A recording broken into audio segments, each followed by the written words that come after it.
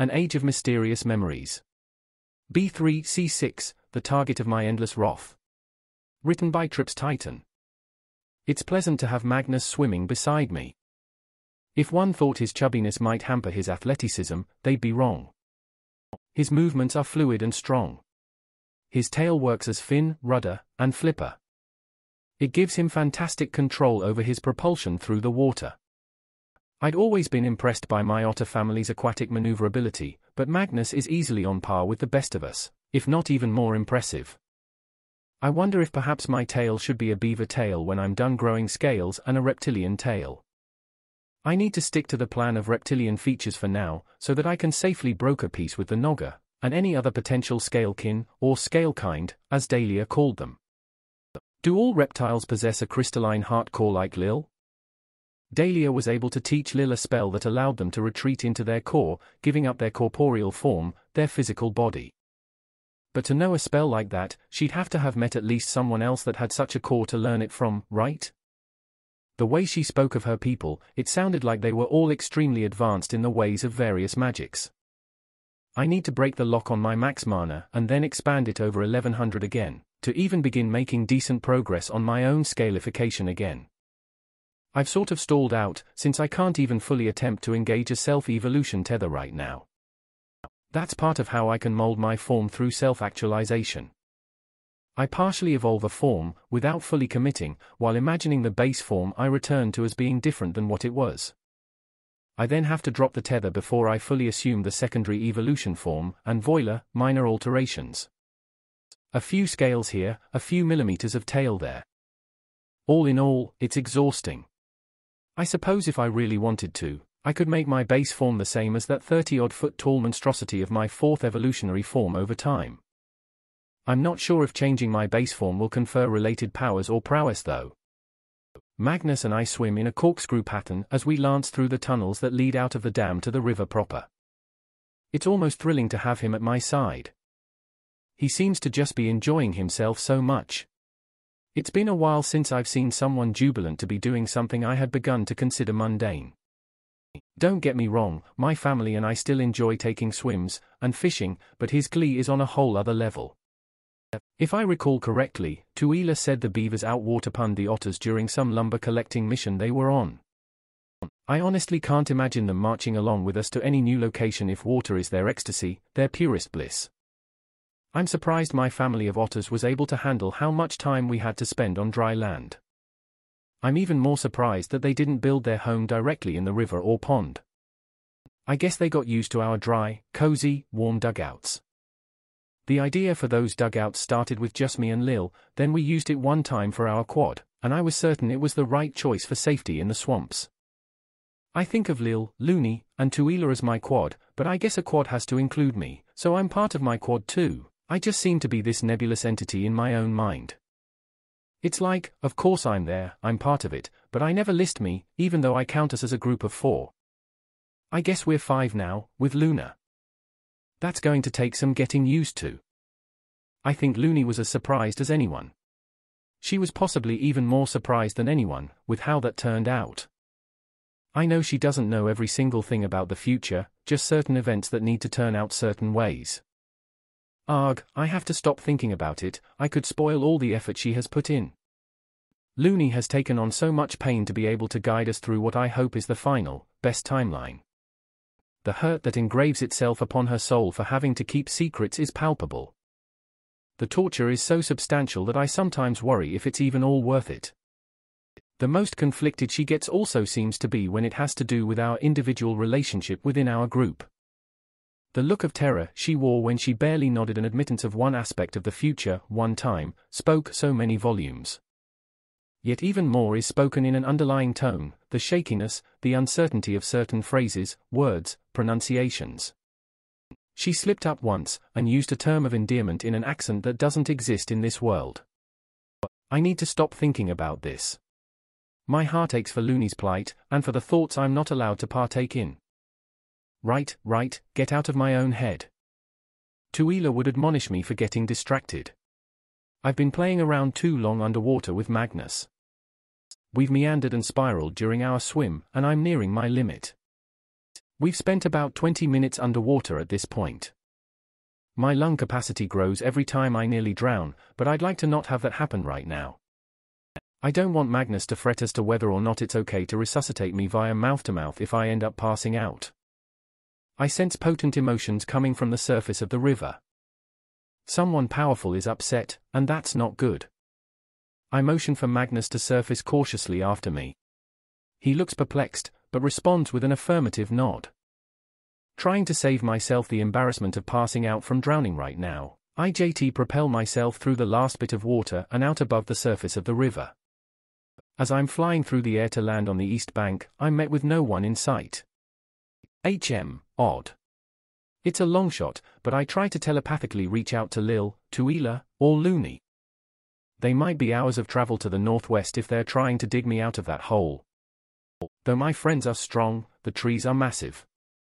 None of my friends have the strength to lift them, not even Tuila with her ludicrous base and enhanced strength. If they try to chop through any of the trees, they might collapse the whole lot of them down into the tunnel, where they probably worry that I'm lying unconscious. Magnus fairly jets out of the water to land beside me as I'm pondering whether or not to rush immediately to the site of the earthquake. I pat the ground next to me as I situate myself in lotus position. Magnus sits excitedly and grabs one of my hands. I chuckle but squeeze his pawed hand lightly in response. He's probably waiting for me to pull out the pencils and paper, but I need a moment to figure out something. There's a clue I missed. Just then, a massive stomping can be heard, as of an enormous creature charging across the land on the west bank. Luna emerges into view, ridden by Lou, Lil, and Te. During Luna's sprint, she doesn't slow down at the edge of the river. Instead, she leaps and soars across to land atop me, bowling me over, squashing me beneath her hindquarters. Magnus lets out a sharp bruxing that sounds terrified as he tries to pry me from beneath my friend's butt. The fact that all of us begin laughing seems to clue Magnus in that he can resume a calm nature, for the most part. Magnus appears to calm down, but doesn't let go of my hand. T calls out, "Hey Dweebus, who's this you were holding hands with? New boyfriend?" I respond, I think so actually, yeah, probably." T calls back with only mild surprise at first, giving way to excitement and glee, "Huh. Nifty. Really? That's awesome." T tackles Magnus into a hug, Lil and Lou follow suit, pinning Magnus to the ground, as they've done to me so many times. I give one of Luna's silky feathered legs a hug from beneath her squishy bum. Luna huffs like a horse, which is so odd to hear from a creature without lips. Magnus seems to be bruxing a bit in distress, not sure how to handle the new influx of affection, or something. Hearing this, I ask my friends to cool it a bit. "Hey guys, is Magnus okay? What's he saying?" Lou translates telepathically. "He was nervously rambling apologies. I think he thought we were mad that he was holding your hand." "It's cool," T smoothing things out with her usual aplomb. Realization sinks in and my face draws up a mortified expression for a moment as I imagine Tuila being the one to smooth out an emotional situation, before I start laughing uproariously into the mental wavelength. T sends back across the wavelength, "Hey, I heard that punk butt. What, you think I can't be tender with some newbie you're sweet on?" I reply to Te, "That's not it, it's just how far we've come Te. I love you so much. Look at you, back in the swamp. I feared there would be a wedge driven between you and Lil forever. Yet you and Lil are in such a good place. You were the one that convinced me to take the solo journey to bring Lil back. I'm so happy that you've chosen me, that you've chosen to share our life together. So blissful that I'm the one you honor with your depth and constant love. I'm so proud that you are you, and that you care so much." My eyes wet with tears of joy and pride, which are absorbed by Luna's feathers in an odd fashion. Te telepathically requests, "Stop, you're making me blush."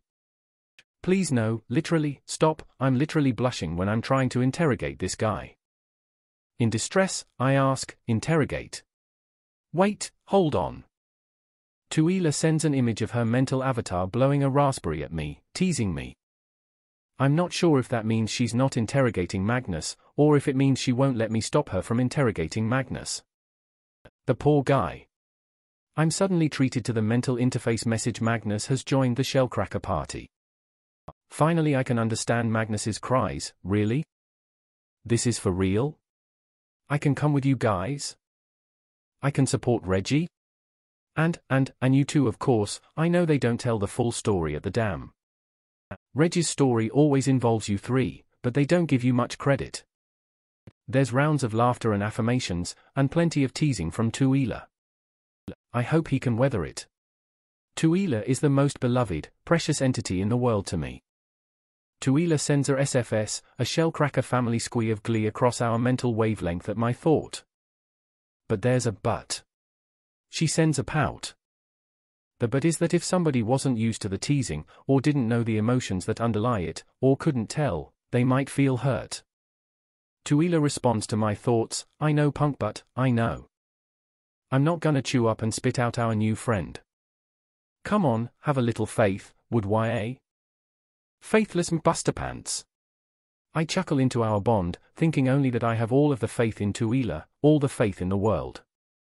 I adore, cherish, admire, love, treasure, and think the world of my wings. Tuila sends an image of her mental avatar blushing so hard her cheeks steam. She then drags me to accelerated think space to drag me into an SFSF, shellcracker family slap fight. She plops one hand on my face playfully. I chase it away with one hand, her other hand lands on my face, I chase that one away. Her first hand returns, again and again until we're both rolling around hugging each other, laughing our brains out. We spend about a quarter of an hour goofing off in accelerated think space, barely a second of meat space time.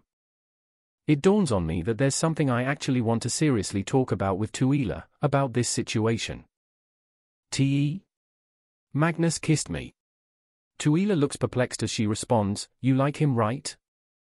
You like me, and I do that all the time, what's the problem? I ponder how to phrase what I'm thinking. It's not a problem, it's more that neither you and I, nor me and Lou, nor me and Lil have ever kissed that way. We've always avoided full-on kissing on the lips, unless it was like a life-threatening need to share oxygen. We have decades of time spent together in idle bliss, but it was always cuddles and smooches. I don't want Magnus to get the wrong impression. I don't want him to think that I didn't enjoy his affection. I don't want him to feel bad about having shared it with me either. I just don't think I'm comfortable sharing that kind of kiss with anyone right now, except possibly maybe you, Lou, or Lil, and even then, I'm not sure. T playfully slugs my telepathic avatar projection in the shoulder, and that is why we've avoided that, YA goon. Everyone has to be ready and willing when sharing anything that affects someone else's body. I'm sorry that it sounds like he kissed you without asking first. Do you need me to rough him up for you, slug him a few times, say it's coming from you? I blush, trying not to laugh as I formulate my reply, and shake my head, no, please don't, ha. I can only imagine the mortified look on the poor guy's face. I guess, yeah, the phrase is something like, respecting bodily autonomy? Or mutual consent, something like that. Yeah. I hope he doesn't feel too bad about it. It was nice and all, just, not my thing with him, not yet, maybe not ever. But yeah, please don't beat Magnus up, especially don't say it's coming from me if you do slug him, ha. I start to ponder out why I feel the way I do. At first I thought it might have been because I thought of myself as a child for so long, which makes me uncomfortable. I know I'm not a child, but I'm still uncomfortable in a different way. I know gender identities are weird with my memories, but I think romantic identities are even weirder. What's the word in my broken otherworld memories? Orientations, that's it. I don't think I'm orientated towards anything. Or, maybe only slightly? Quasi-orientated? Demi-orientated? That sounds a bit right. Tuila notices me lost in thought and guffaws before bringing me in for a noogie. She then smooches up and down my left ear to the crown of my skull and back as a sort of apology for the roughhousing. I respond by rolling my shoulder and flipping her onto her back and tumbling over her to playfully pin her. We roll around for a while, trading pins, laughing all the while. Tuila leans in to nip my nose and nuzzle me when she has me completely at her mercy. I nuzzle back, sifting my fingers through her fur and her hair. I notice even Tuila's mental projection of herself has the white streaks we earned from our times when we were tethered too hard for too long. I'm not sure what they signify. Based on genre savviness, I guess it's a kind of hint of shortening our lifespans, or draining our vitality somehow or another.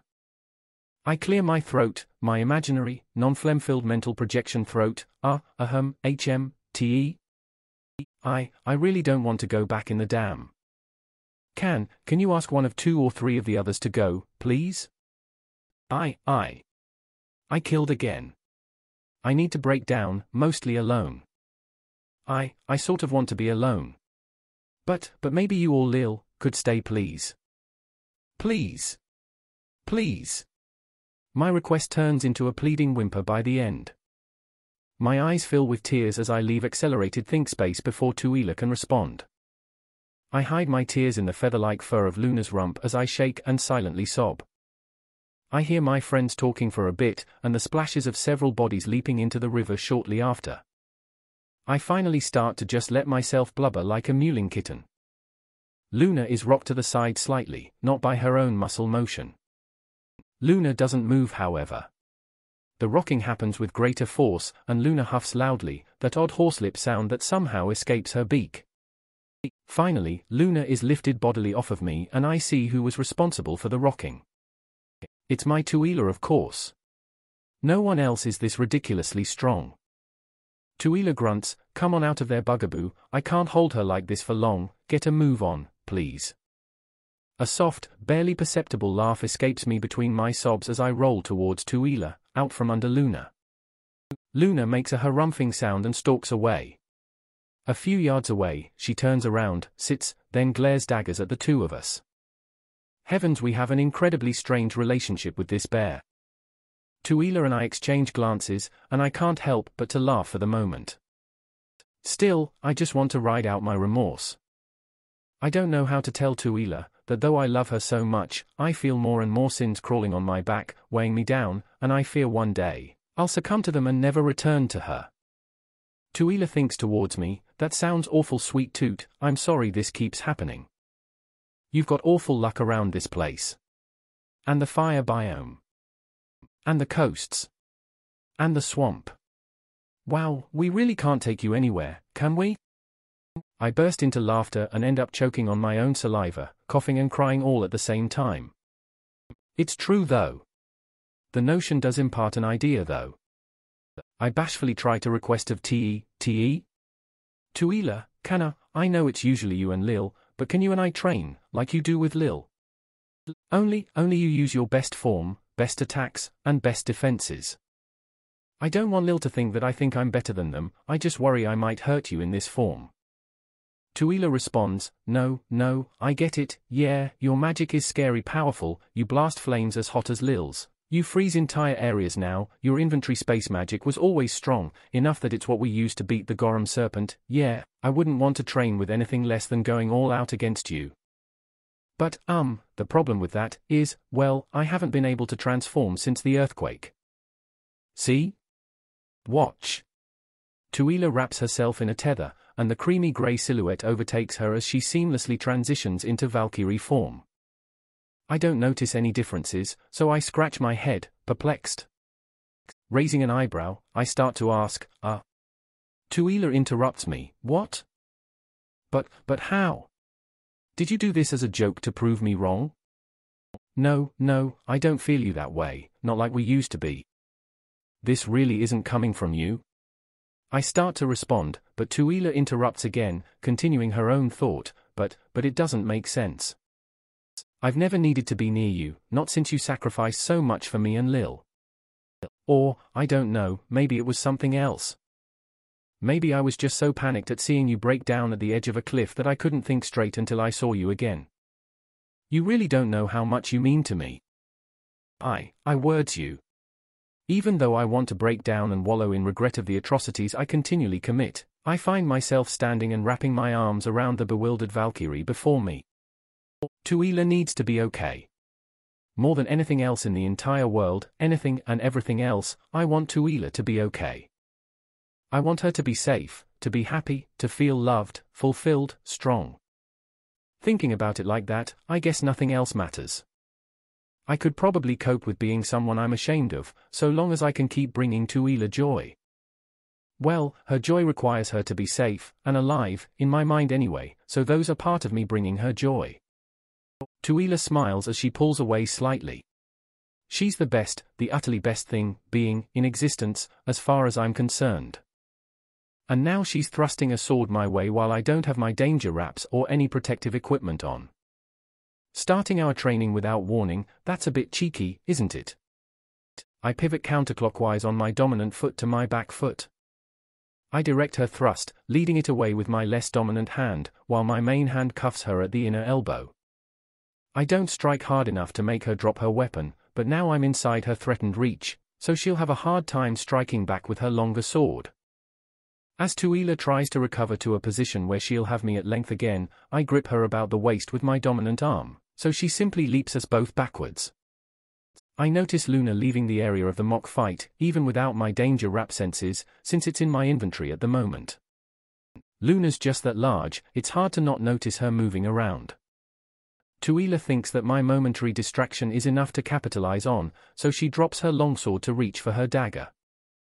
I summon the magisteel cuffs I got from my time in incarceration in the human city, locking her dagger in its scabbard, and her hand to her dagger simultaneously. Tuila gives me a look that says my magic isn't fair, but I never agreed to not use it. She started off a surprise attack with deadly weapons after all. She at least has the decency to find some dull sticks to fight against Lil with. I'm surprised she isn't offering cheeky mental retorts to my inner monologue, or trying to distract me in think space. She did say she was going to go all out, though I didn't think that meant deadly weapons while I was still unarmed. But all out should probably capitalize on my mental weakness of distractibility. That would be maximum effort. Tuila tries to leap back again to distance us, but my right arm is still about her waist, and I'm standing on her feet at the moment. She doubles my gravity in the middle of the leap and I nearly lose my hold on her, but I swing around her backside and wrap my legs around her dominant shoulder. While there, I throw my momentum backwards, aiming Tuila face first towards the ground, with my doubled gravity driving her downwards. She has no choice but to let up on the gravity manipulation. When she does, we both float gently down. She lands softly on her face, and then I realize I gave Tuila inventory magic. She claimed the cuffs during my acrobatic maneuver, freed her right hand, and is cutting a wide slice backwards towards me.